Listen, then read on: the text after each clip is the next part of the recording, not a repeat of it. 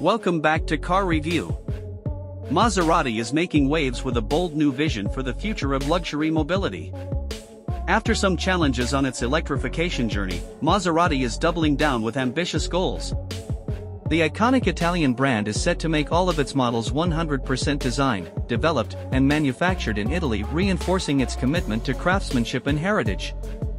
But Maserati is also embracing the future. The brand has already launched the Grille Folgore and Gran Turismo Folgore, two all-electric models that signal the brand's determination to lead in luxury electrification. And this is just the beginning.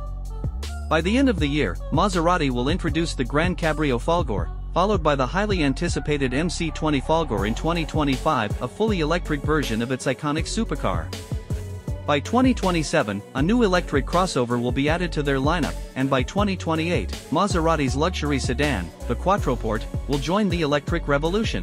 To support this transformation, Maserati's Modena plant will receive significant investments, boosting production and establishing a new atelier for their Futuristic personalization program, where customers can create bespoke vehicles tailored to their desires.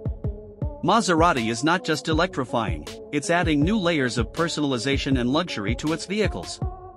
And with CEO Davide Grasso's vision, these electric models will be some of the most powerful Maseratis ever built. The future of Maserati is electric, and it promises to deliver the thrilling driving experience that Maserati is known for, combining luxury, performance, and innovation.